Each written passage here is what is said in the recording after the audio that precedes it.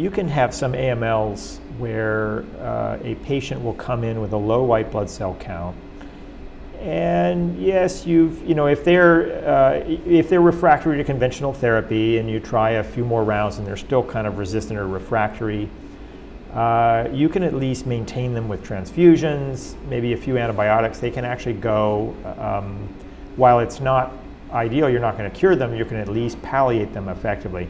This is a difficult population even to palliate because it's so explosive in its growth.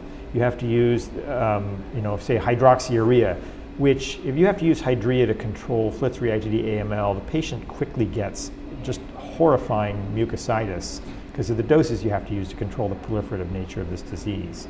So in the relapsed refractory population, trying to palliate this group, it's pretty much, they're as hopeless as you get.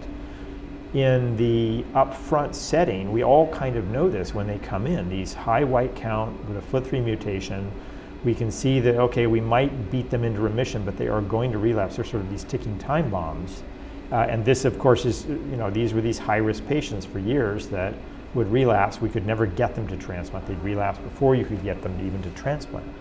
So there's always lots of excitement when a FLT3 patient wanders on in because the white count's high and you're frantically trying to control the disease. These patients represent a substantial portion of our inpatient population, sitting up there trying to get into remission, long enough to get them to a transplant.